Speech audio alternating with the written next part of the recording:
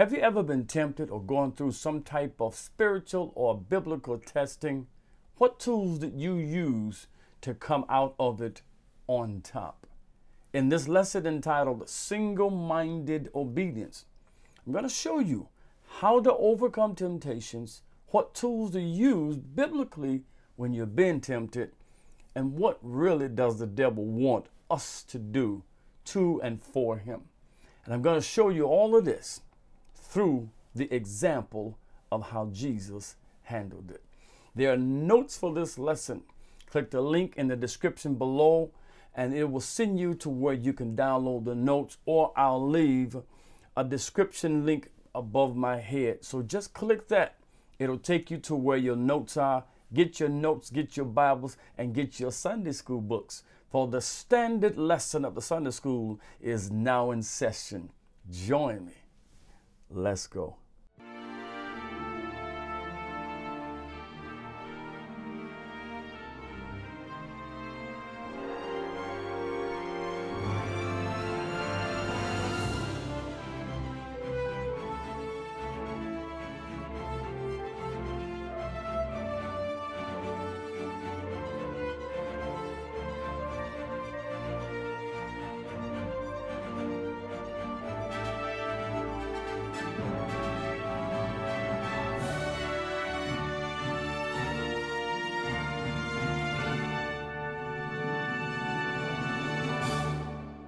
Hello, welcome to another edition of the Sunday School lesson that's taught by Pastor Rodney Jones. I'm the pastor of the New Nation Anointed Ministries Church of God in Christ, 1700 West 87th Street in the city of Chicago, Illinois. Welcome to your new subscribers, and thank you for taking the time to subscribe to this channel. For those of you who would like to be notified weekly as we upload these lessons, make sure you click the subscribe button below, and you'll find a bell symbol beside it. That way you will be notified each week through your email. Bing! He just uploaded another lesson. Today we're dealing with single-minded obedience. Matthew the 4th chapter, verses 1 through 11. This date is February the 2nd, 2020, and this is the standard Sunday school lesson. I am preparing to leave by the time you see this lesson Sunday night, February the 2nd, 9 o'clock. I will be flying to Phoenix, Arizona. My wife and I, we will be going to the Tommy Barnett Annual Dream Conference. So for those of you who will be in Phoenix, Arizona, hit your brother up and get your cameras ready so we can take us some selfies and have some fun. And I ask and solicit that you would pray for us as we make our journey there. We'll be going for a whole week. Then we will be flying back home Friday. In this lesson, I'm going to show you, number one, that sin is actually in one of three categories or in one of 3 points. Number two, I'm going to show you that Jesus was tempted in all 3 points, yet without sin. Then I'm going to show you that Jesus used scripture for each temptation that he was confronted with. But Jesus knew, number 4, which scripture to use when he was confronted with each temptation. And then Jesus not only just quoted scripture, but he stood upon the principles, the basics, and the basis on the foundation of the scriptures that he quoted. I'm going to show you all of those. And then not only I'm going to show you, and I want you to look at something, look at the tactics that the devil used in this lesson, and look how he addressed Jesus. He's a very wise tactic man. He's a spirit that he's a cunning, he's tricky, and you got to be very careful when he approaches you as the tempter. 3 things I want to show you here. Number 1, notice what he says. If you're the Son of God, use your powers to prove it. Number 2, he says, then if you're the Son of God, jump and see if God protects you, if he's a God of his word. Then number 3, he drops the if you're the Son of God. He just simply says, if you worship me, I will give you all this glory and all of this power. And basically, that's really what the devil or the tempter or Satan wants us as believers and everybody else to do. He wants us to worship him. So in this lesson, Jesus told us, he teaches us the tools to use to overcome temptations. And those tools in this lesson are standing on the foundation, the principles, and the promises of the scriptures. But you got to know them in order to stand on them. Let's start reading. Then was Jesus led up of the Spirit into the wilderness to be tempted. And when he had fasted 40 days and 40 nights, he was afterward hungry. And when the tempter came to him, he said, If thou be the Son of God, command that these stones be made bread. But he answered and said, It is written, Man shall not live by bread alone, but by every word that proceedeth out of the mouth of God. Then the devil taketh him up into the holy city, and setteth him on a pinnacle of the temple. He saith unto him, If thou be the Son of God, cast thyself down, for it is written, He shall give his angels charge concerning thee, and in their hands they shall bear thee up, lest at any time thou dash thy foot against a stone. Jesus said unto him, It is written again, Thou shalt not tempt the Lord thy God. Again the devil taketh him up into an exceeding high mountain, and showeth him all the kingdoms of the world, and the glory of them. And saith unto him, All these things will I give thee, if thou wilt fall down and worship me. Then said Jesus unto him, Get thee hence, Satan, for it is written, Thou shalt worship the Lord thy God, and him only shalt thou serve. Then the devil leaveth him, and behold, angels came and ministered unto him. This is the entire reading of our lesson. May the Lord add a blessing to the reading of his word for the edification of our souls. And the people of God said amen. Very unique, very interesting lesson. We got to learn some things from Jesus on how he handled temptations. Temptations we are always going to be confronted with temptations, trials, persecutions, testings, or whatever. Understand something. There are one of three ways, or one of three individuals or people, circumstances, or situations that we will be tempted. Number one, God tempts us, but when God tempts us, he does not lure us to sin. God tempts us by testing our character, testing our faith, and testing our commitment. Number two, that rascal is Satan himself. When he tests you, he lures you to sin. He lures you into breaking the commandment and the code of God. And number three, the Bible says every man is tempted of his own lust when he is drawn away. So there are times when God is not taking us to a test.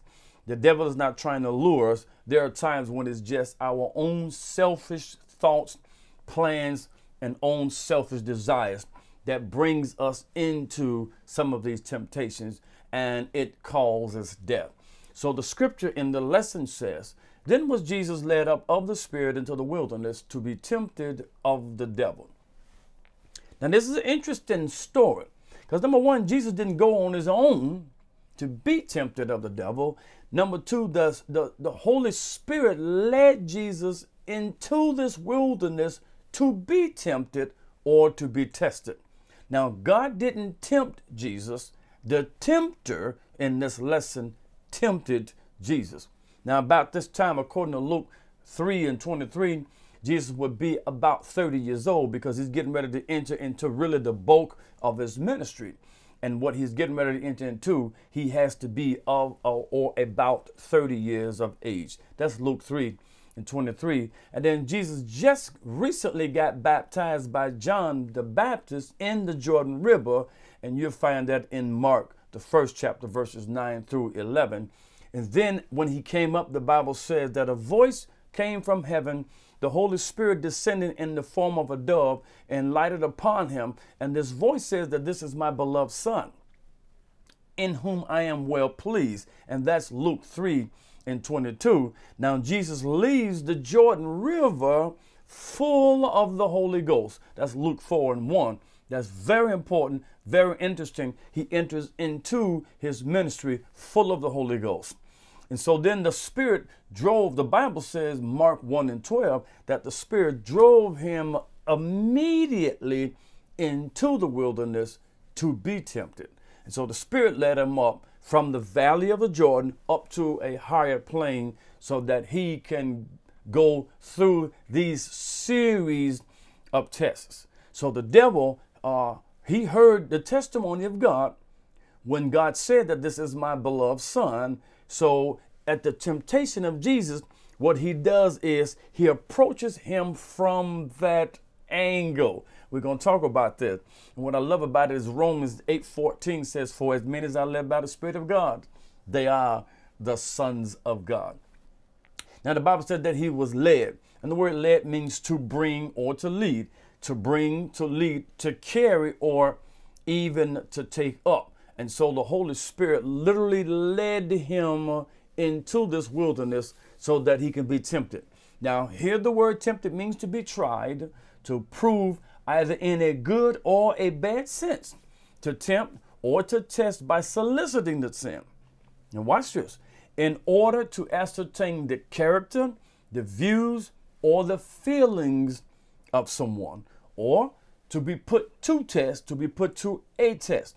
Now remember this, according to James 1:13, God never tempts us to do evil, neither can we tempt God with evil. So if it's a temptation to sin, it is not God, it is the devil, or it is our own lust. But, or however, he uses circumstances to test a person's character. So he don't tempt us or lure us to sin, but he can and will use that circumstance to put us to a test. Yet he will never test us nor lure us to sin. Here, and it's interesting because he starts off calling him the devil, then he ends up calling him the tempter, or he calls him both. Later, he's called Satan. The devil in this lesson is one who falsely accuses and divides people without any reason. He is an accuser. He's a slanderer. So the devil was looking for a reason to accuse Jesus to God.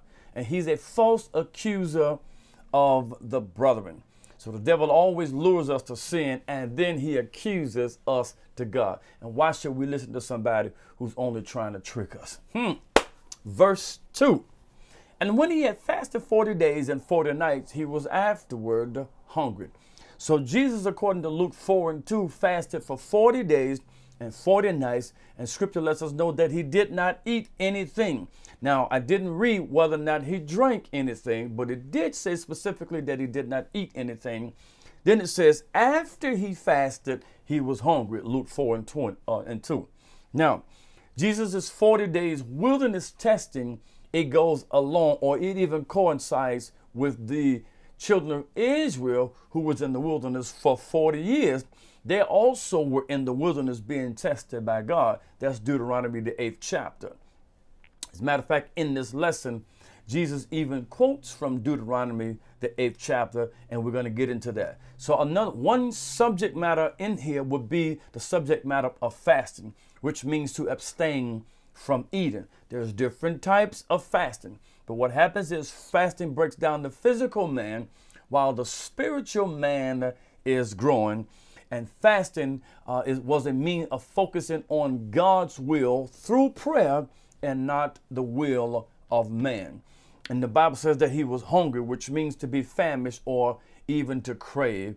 And that's an interesting thing because now the tempter is getting ready to come on the scene and make his move. And we'll talk about that. Verse 3. And when the tempter came to him, he said, if thou be the Son of God, command that these stones be made bread. If thou be the Son of God. Notice the tempter. First he's called the devil. Now he is actually called the tempter because this is what he is doing now. Later he will be not just the slanderer, but he will be an offense to the Lord Jesus. And I'll tell you what that word is in a minute. So the tempter comes to him, and the first thing he puts on the floor is his position in God.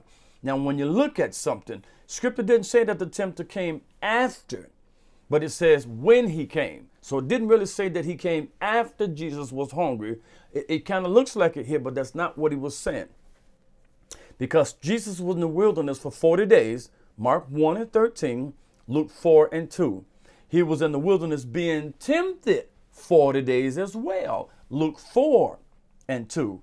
And the Bible also lets us know that wasn't nothing else in the wilderness but the wild beasts. That's Mark 1 and 13. So this tempter was unique. He came up with a strategy, with a unique tactic.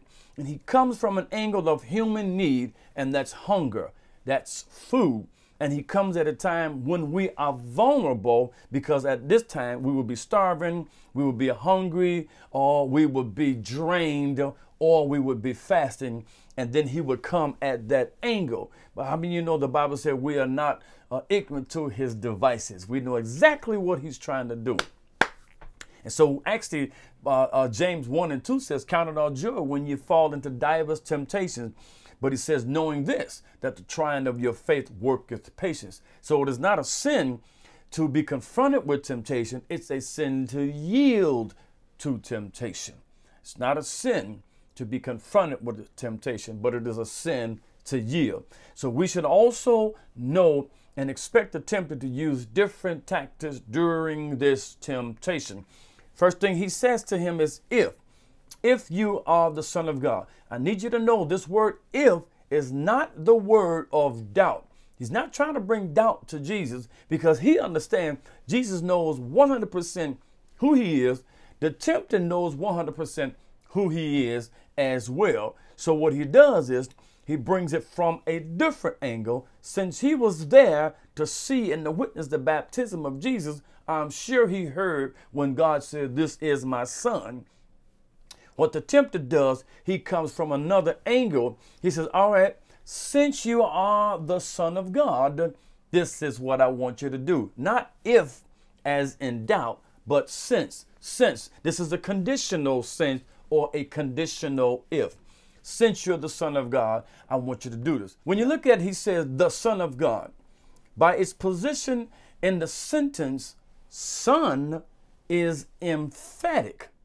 So what he's really saying is, if thou standest to God in relation of son, command these stones that they be made bread.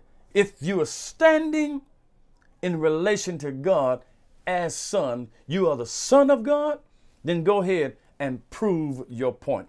So the tempter, he already heard that Jesus was the beloved Son. He wants Jesus to prove that he is the Son of God. And the tempter wants Jesus to use his own power to feed himself. And Jesus does have the power to do it, but he is not going to do it, because that's not why he came here on earth. Not to prove his power, but to prove his love and his devotion to God. Verse number 4 says, but he answered and said, it is written, man shall not live by bread alone, but by every word that proceedeth out of the mouth of God.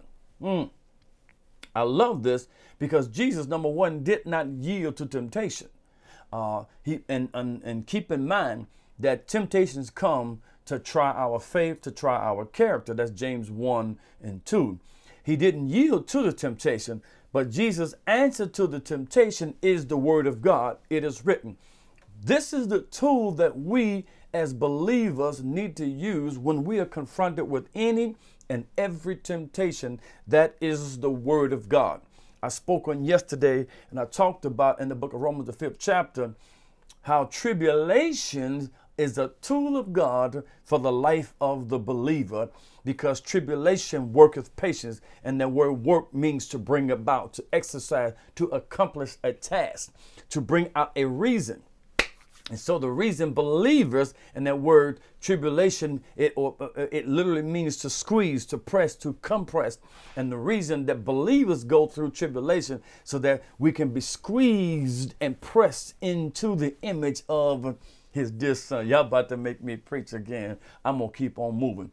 So he is showing us the need to use scripture to stand on the promises of Jesus, or the promises of God, in every given situation. Number 2, he is showing us that we need to use the proper scripture for the proper temptation. But one must know scripture in order to use scripture. So food is not really what sustains us, but what sustains us is the word of God. He says, thou shalt live and not die and declare. It's what he really said. So, but Jesus quotes from Deuteronomy, the 8th chapter and the 2nd verse. Children of Israel was tested by God in the wilderness, and God proved to them that man does not live by bread alone, but by every word that proceeds out of the mouth of God. God even fed them manna from above. He gave them quail. He gave them water out of rocks, just to prove to them that man does not live by food or bread alone, but man lives out of the commandment of the mouth of God. Then he says, it is written. Now look at this. It is written is what we call in the perfect tense. In other words, Jesus was saying it is written and it stands written.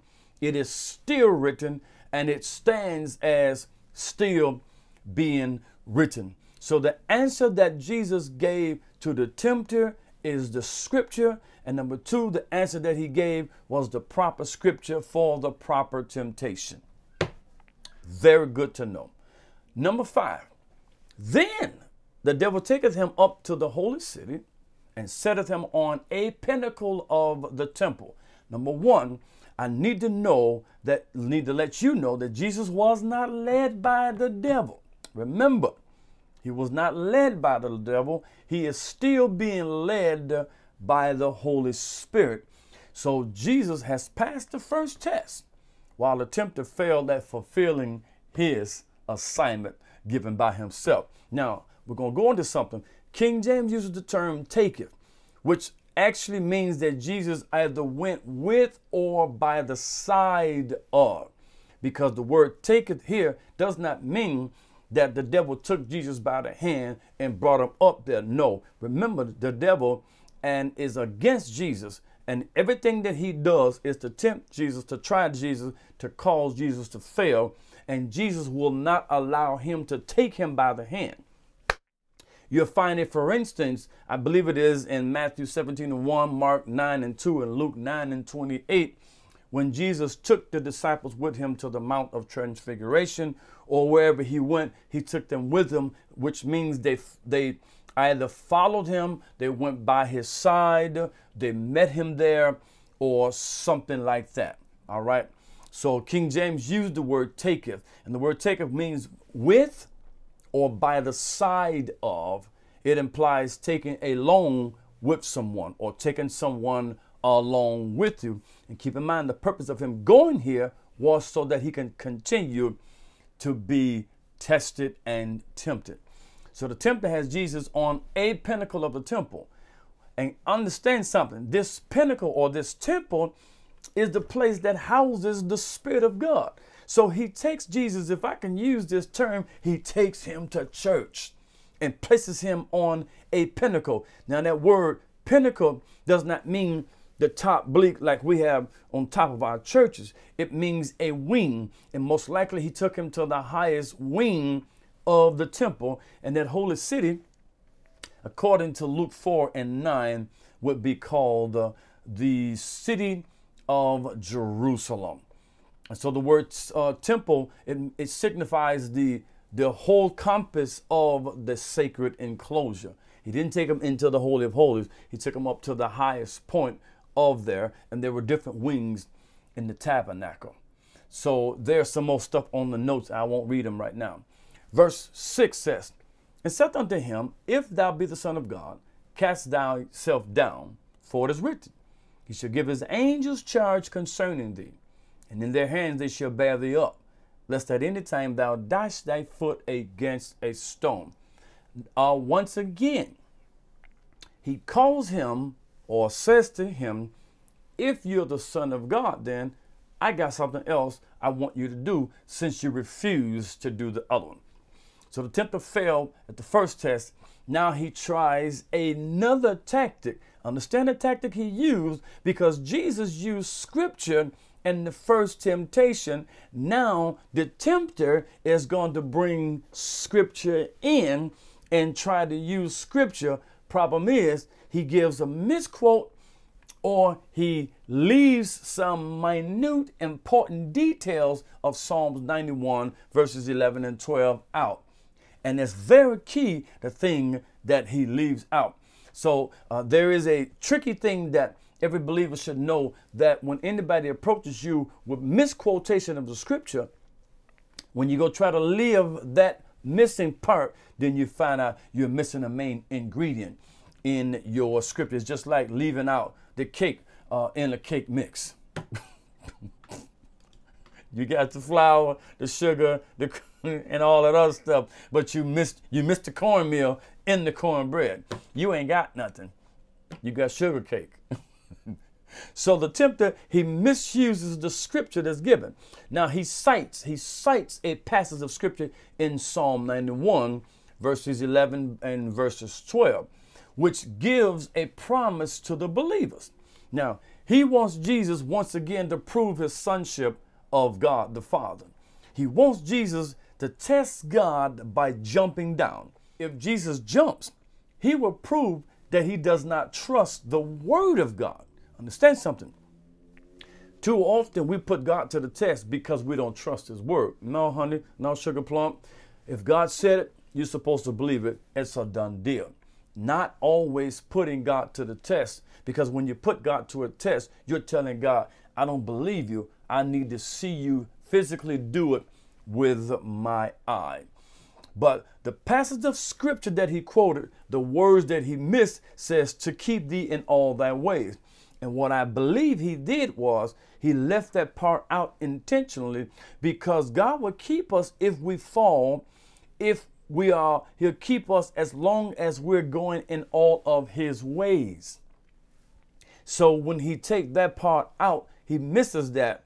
He just got us thinking, oh, I can do anything and God is going to keep me. So he lost out to keep thee in all thy ways. And the devil knows scripture. You don't believe it? Look at 2 Corinthians 11, 14 and 15. Now I'll read Psalm 91, 11 and 12. For he shall give his angels charge over thee to keep thee in all thy ways. They shall bear thee up in their hands, lest thou dash thy foot against a stone. So he literally wanted Jesus to put God to the test by jumping. Verse 7. Jesus said unto him, it is written again, thou shalt not tempt the Lord thy God. I love that word again, which is the word that we may overlook. Cannot overlook this word, because what Jesus is doing, he is finishing. He has given us a fuller understanding of the 91st Psalm, which the tempter missed a very vital, important part. Jesus uses the word again when he says it is written again.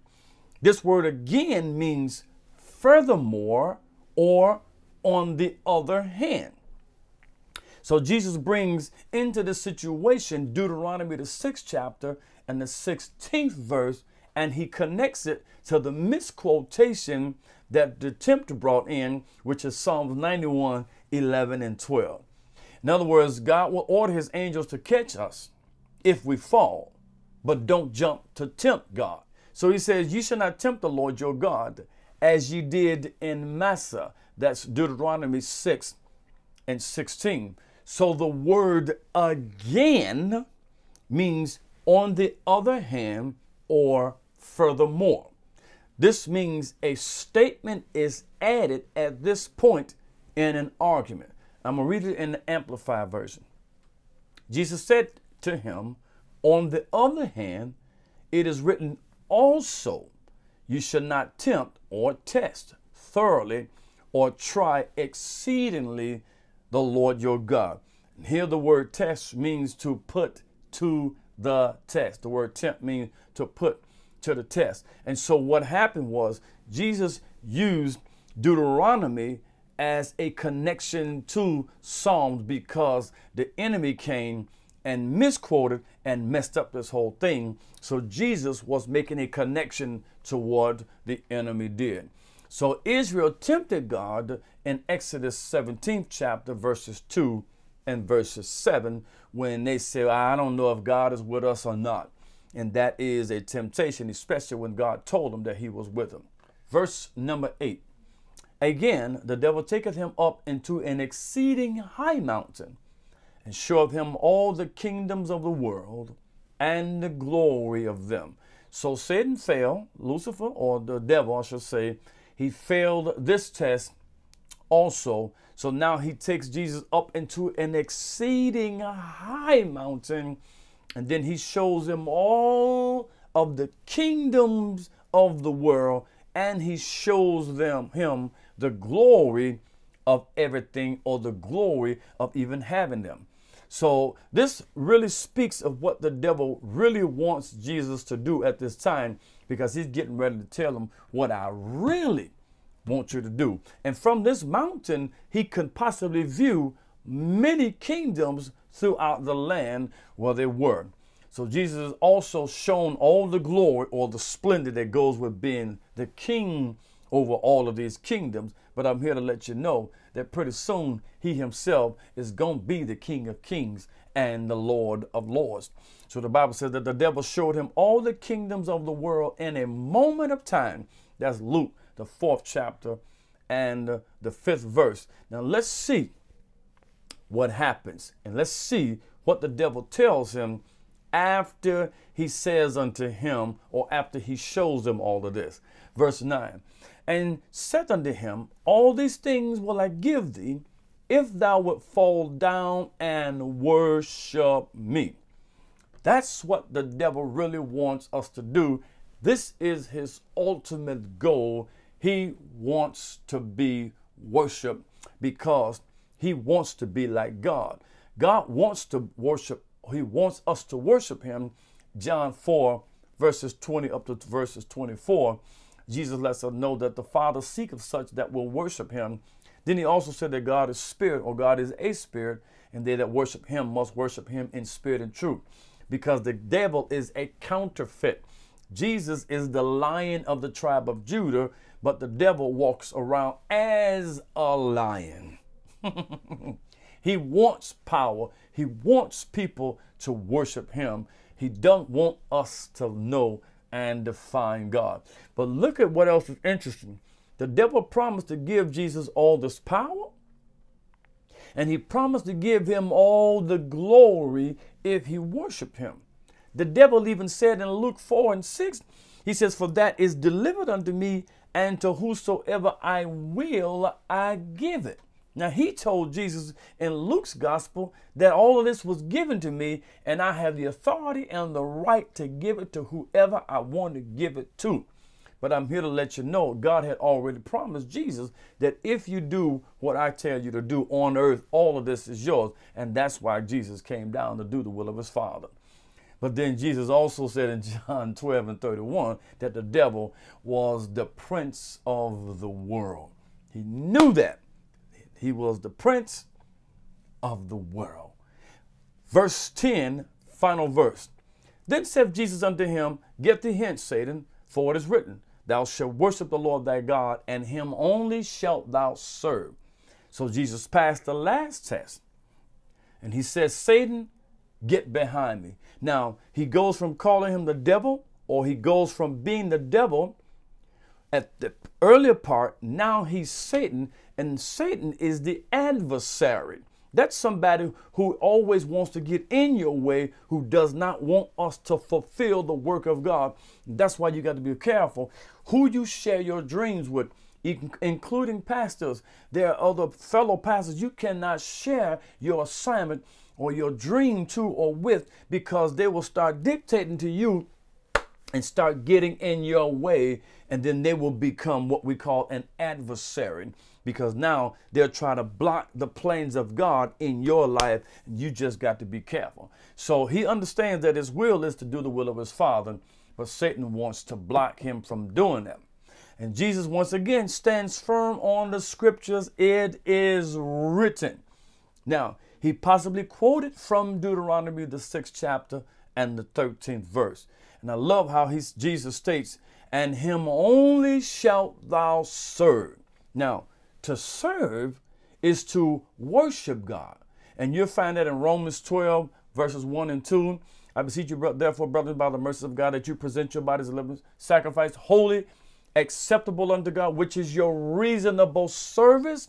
The word service means worship. In other words, when we live a life conducive to the will of God, that's worship. Worship is not always in church on your knees. When you serve God, that's how we worship God, when we are obedient to his word and to himself. Besides, Jesus already knew, according to John 8:44, Jesus already said that the devil is a liar anyhow. And so the word serve means to serve in a religious sense or to worship God. Verse 11 is the last verse. Then the devil leaveth him, and behold, angels came and ministered unto him. Since the devil now lost the battle, he tried in all 3 points of temptation, or all 3 points of sin, because the Bible said he was tempted like as we are in all points, yet without sin. I'm going to show you what I call the 3 points of sin, or even the 3 points of temptation. I'm going to show you that in a minute. So number 1, Jesus has finished his hour of temptation. Number 2, the devil departed Jesus for a season. That's Luke 4:13, which means he wasn't through. He was coming back. But the angels came and they ministered to him. So the Bible lets us know that he was tempted on all points, like as we, yet without sin. That's Hebrews, the 4th chapter and the 15th verse. But what I also like about it, he said that since he was tempted like we were, he is able to succor, which means to come to the aid, to help, to assist. He is able to succor those who are tempted. Hebrews 2:18. And now I'm going to show you what I believe is, I said all sin falls in 3 categories, and technically so does all temptation. You find that in 1 John, the 2nd chapter and the 16th verse. He says, for all that is in the world, the lust of the flesh, the lust of the eyes, and the pride of life is not of the Father, but is of the world. I believe that every sin that we deal with is in one of those categories. Every temptation that we're confronted with is in one of those categories. I also believe that's why Scripture lets us know of these 3 major temptations that Jesus was confronted with. And yet it said that he was tempted in all, notice it said all points. He didn't say all sin, but it said all points. And then when you get to 1 John 2:16, he lets us know point number 1 is the lust of the flesh. Point number 2 is the lust of the eyes. And point number 3 would be the pride of life. And he says it's not of the Father, but is of the world. And that's it. I enjoyed this lesson. I want to thank all of you all for viewing this lesson. If you like these lessons, just leave a thumbs up just to let me know that you like these lessons. Make sure you download your notes for this lesson as well. And leave some comments below. I would like to hear from you what parts that you like about this lesson, or even what did you learn out of this lesson through this particular channel, or bring some knowledge. I'm always open for discussion on all of my lessons on the channels that I have. I love dialogue. I love talking back. And believe me, as soon as I hear from you, I try as soon as possible to answer your requests, or to chat with you, or to even say thank you, because I appreciate the fact that you take the time to view this channel and to comment. Leave a thumbs up if you like this lesson. Leave some brief comments. Please hit the subscribe button and even hit the share button to this channel. Continue to pray for me and let me know if I'm going to see you all. Even if you write it down below, let me know if I'm going to see you in Phoenix, Arizona, Sunday night through, I'm getting down there Sunday night. So keep me in your prayers. Remember my motto, teaching the Word of God in the spirit of excellence. And the model of the Sunday school, a child saved is a soul saved, plus a life. Amen.